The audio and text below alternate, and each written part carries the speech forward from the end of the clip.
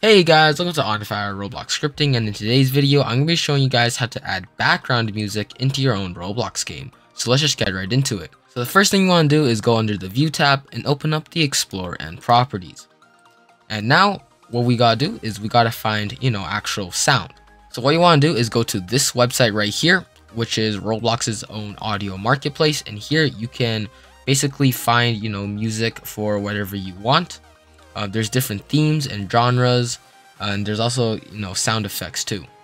But for this tutorial, we're gonna find some background music. So I'm probably just gonna go into probably chill vibes, and then over here, you can click on these little play buttons, and then it'll give you like a little sense of what you're working with.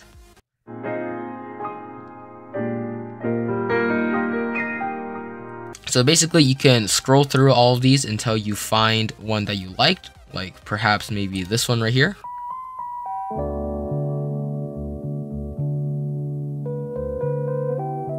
So once you find music that you like, what you want to do is go onto the right side and just press Get Audio.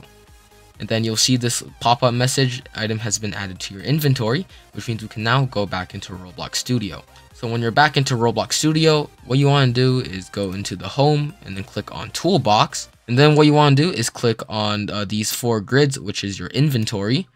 And then under the inventory, click on My Audio. So here you'll see all the audio that you have gotten from the Roblox audio library. So this is the one that we just got. It is the first one. And if you want to insert it, you just have to click on it and then press Insert.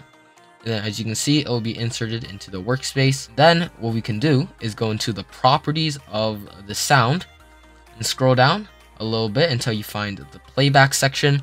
And then over here, if you want the audio to loop, just make sure loop is checked. And then want to make sure that playing is also checked so that when you join the game, the audio will start playing. And that's literally all you have to do. So let's go test it out. So as you can see, I'm inside a Roblox game and the background music is already playing. Now obviously, if you play around with the properties a little bit more, you can change different things like the volume and the speed of the sound. But yeah, that is how you add background music into Roblox Studio. If this helps, make sure to like, comment, subscribe, and share.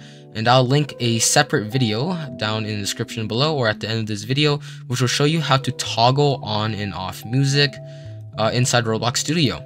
But until then, I'll see you guys next time. Bye!